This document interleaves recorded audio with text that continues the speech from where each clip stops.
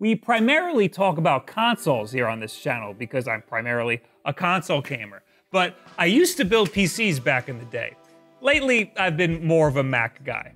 But what keeps me wanting a PC around is live streaming. I don't know if you've ever tried to live stream from a Mac before, but it's just a horrible experience.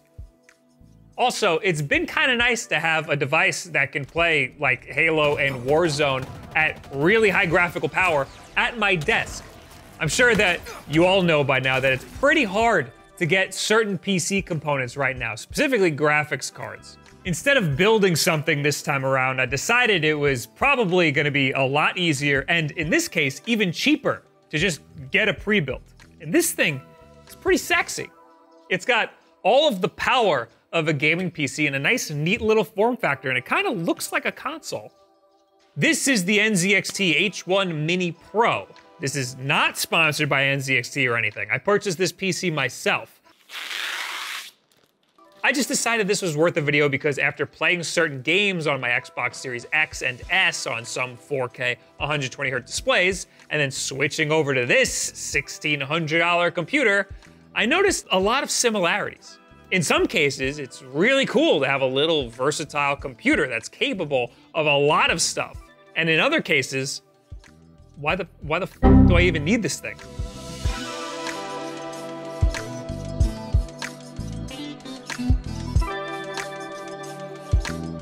This video is sponsored by Helix Sleep. Oh! Yep. Yeah. Yeah, I heard that. You heard that? Oh yeah, I heard it. My God. Yeah, I bet. Oh! Okay. I'll just sit. Yeah, it's because you sleep like you fell out of a plane and that mattress you have doesn't work right with that. What? No, I don't. Well. Yeah, I do. All right, let's fix that for you.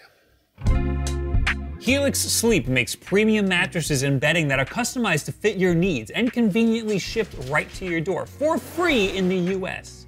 You need a mattress that is perfectly tailored for you. They made the sleep quiz to match your unique body type and sleep preferences. You can also take the sleep quiz with a partner so you don't have to fight over the firmness. I'm a stomach sleeper, and I like a somewhat firm mattress. So, based on my results, Helix matched me with the Dusk Luxe. It's firm, but soft. It feels like I'm in a luxury hotel bed. It's awesome. If you're worried about the commitment, they have a 100-night sleep trial, along with a 10-year warranty. That's 3 months to make sure you love it. And if you don't, they'll pick it up for you and give you a full refund. So go to the link in the description below or go to helixsleep.com/Wulff for up to $200 off your Helix Sleep mattress, plus 2 free pillows. And again, it ships for free anywhere in the US. Hey Bob, how's the new mattress? The very fact that this video exists is probably gonna ruffle some feathers in the PC gaming community. Whenever I mention PC gaming at all, the comment section turns into like a swamp.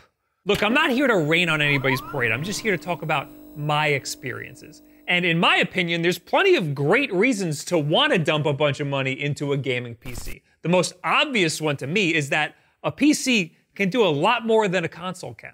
You can't, like, edit photos on your PS5. You can't open up 14 tabs of Twitter on your Switch. You know what I mean?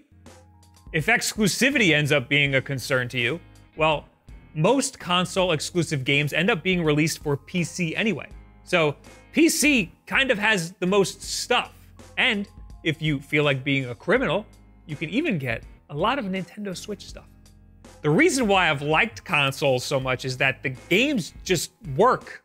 You don't have to worry about whether or not your hardware is going to be able to run anything. You don't have to worry about tweaking any settings. And these days with PlayStation 5 and Xbox Series X, the games usually perform insanely well. Just yesterday, when I was preparing for this video, I booted up this computer and a random DLL file was just gone. Where did it go? Who knows? Long story short, the computer ended up getting stuck in a boot loop. I don't know what happened, but today I had to do a clean install of Windows. It wasn't a big deal. I didn't lose anything, just a minor inconvenience. And something that isn't a common occurrence. It shouldn't be anyway. This is just a random thing that happened. I just got really unlucky. You know, it is a common occurrence though, that there's just always something, you know?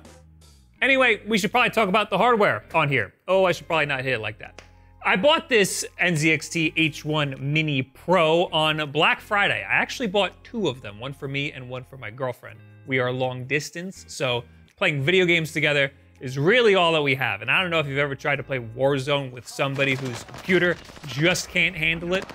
When they lag out, they're taking you with them.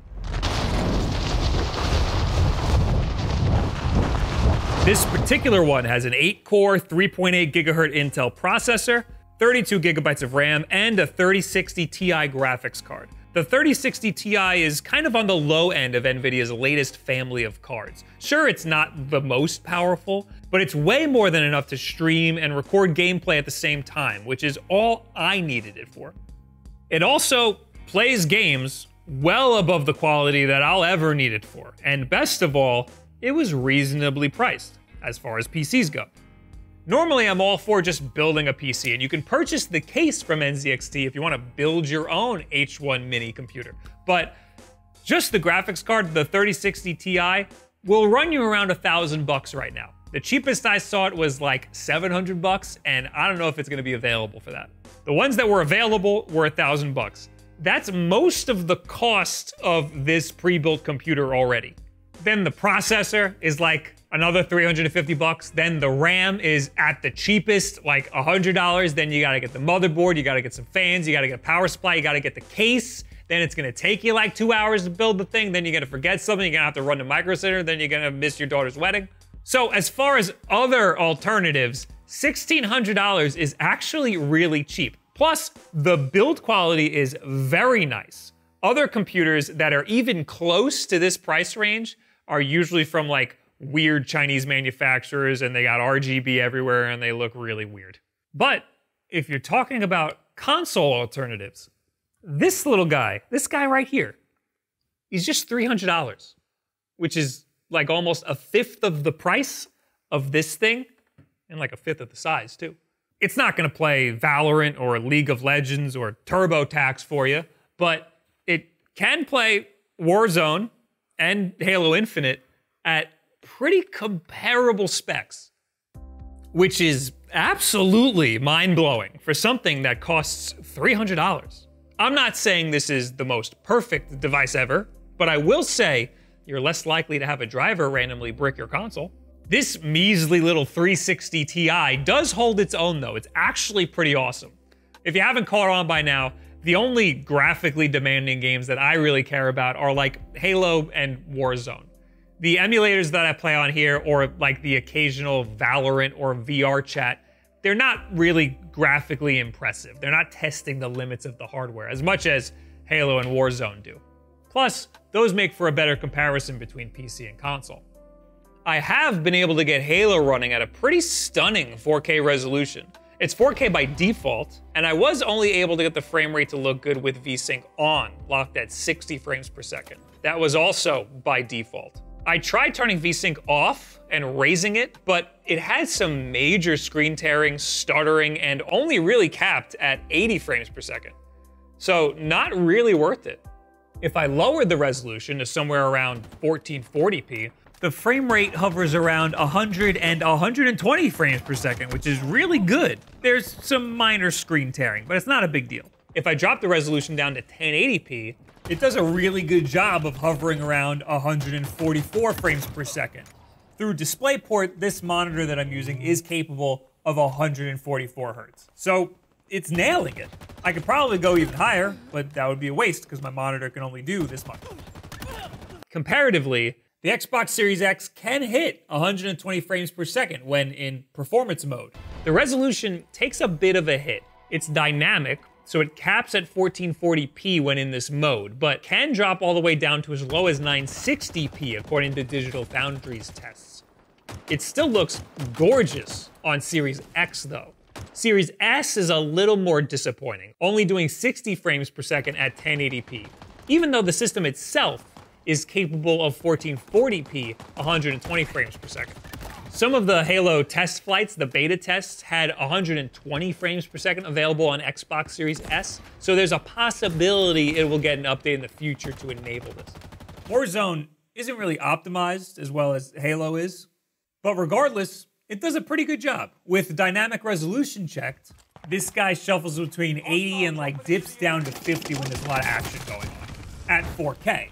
At 1440p, it gets a little more wild. It goes all the way up to over 120 and all the way down to like 80. At 1080p, we start to see the high frame rate. This one shuffles between 110 frames per second and all the way up to like 135. It also just looks like a little crisper on PC than it does on console. It still looks gorgeous on my monitors and still performs comparatively to this 360 Ti.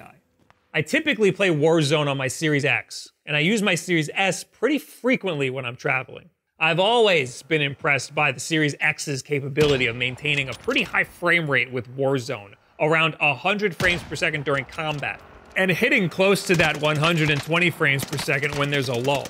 It outputs 4K, but apparently that's upscaled. It's rendered at 1440p.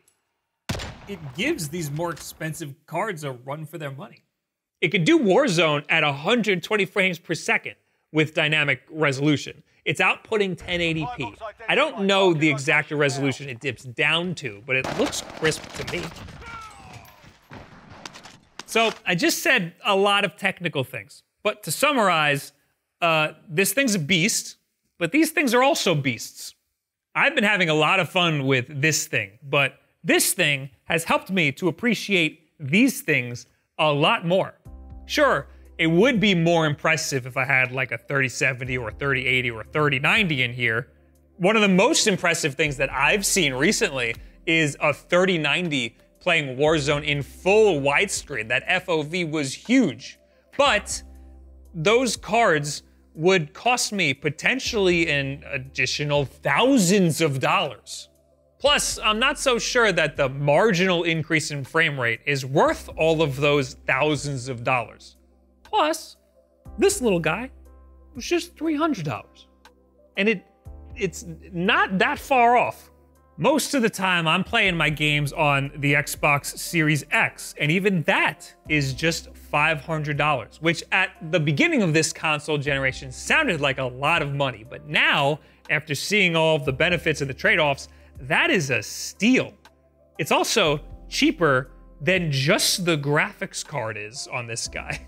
So $300, $500, $1,600. Halo at 1080p 60, Halo at 1440p 120, 1080p 144. I'm willing to split the difference, say, because of dynamic resolution, this is more like around 1080p. So how much is that extra $1,100 worth it to you? Hopefully you're doing a lot of TurboTax on this thing to make up for it. As far as this NZXT computer goes, aside from that boot loop that I got myself into yesterday, it's actually been pretty awesome. I'm not trying to knock it at all. It's been perfectly fulfilling all of my needs. Its form factor barely takes up any room. I got a nice little desk mount for it so I can mount it under my desk when I'm not being too lazy. It handles streaming and recording gameplay way more than adequately, even playing certain games. It plays the games that I want to play at way higher of a graphical power than I ever expected or ever even needed to. I don't intend to be doing any video editing on this thing, but it is more than capable of crushing through 4K edits if I ever needed to. There are some weird little quirks brought on by the weird form factor. I'm sure everybody's concerned about the thermals in this thing because it's tight and compact, but it actually runs pretty cool. The fans are dead silent until you boot up a game like Warzone, and the fans roar up. Halo, not so much. Halo is a little more optimized, but even just in this menu screen, the fans are working a little bit. One of the weirdest things about this design is that all of the I/O is in the bottom. So if I want to plug something in right now, while the computer's on, I have to lift the whole thing up. I just won't plug anything in while it's on. This gets really annoying real fast. Luckily, when I mount this thing, there will be a little space where I'll have access to all those ports. The bottom also houses the Wi-Fi antenna. So if you have the Wi-Fi antenna screwed on, there's like no room for the cables. Also, your desk can completely block your Wi-Fi signal, which is a problem if your router is anywhere besides right next to your PC. Older models used to come with a longer Wi-Fi antenna, probably for this reason. I don't know why they went back to this nonsense. I suspect this is also the case with Bluetooth, because my Xbox controller just did not work over Bluetooth. It was laggy and randomly cut out. It pretty much has to be hardwired. These are things that I can look past, because again, as cool as it is that this thing can play games, I don't intend to be playing a lot of games on here. I intend to just use this for streaming mostly. I was just kind of impressed by this thing and wanted to talk about it. And it also made me more impressed by the consoles that I already have. Of course, in order to get the most out of your gaming experience, you're gonna need a monitor that's capable of these high resolutions and frame rates. It is a bit easier to find monitors that can do high frame rates and even high resolutions over DisplayPort. HDMI 2.1 monitors are still kind of hard to find. But getting a nice monitor and pairing it with any of these devices unlocks a whole new level to your gaming experience. It really does make that much of a difference. It's just kind of crazy to know that you don't need to spend thousands of dollars on a computer to get all of that. And I know I've been saying that before when I talk about these new gen consoles, but now really seeing it and comparing it, I'm starting to understand it a little better. Anyway, what do you guys think about this NZXT H1 Mini Pro? This little form factor of a nice beefy gaming PC. Is this something that fits any of the needs that you have? Also, what do you think about the power behind all of these new consoles? Have you ever decided maybe I might want to upgrade? Has anything stopped you from wanting to do that? Leave it in the comments below. Add me on Twitter and any and all this other social media garbage. Hey, thank you Helix for sponsoring this video. Don't forget to check them out if you're in the market for a mattress or some pillows. And hey, of course, the most important thing that you could do to help support this channel is just make sure you're subscribed. Make sure that button is gray and not red. And you can turn on notifications if you want to make sure you know when every single one of these videos is up, because you can't just rely on YouTube's homepage. It's not going to tell you every time I post a video.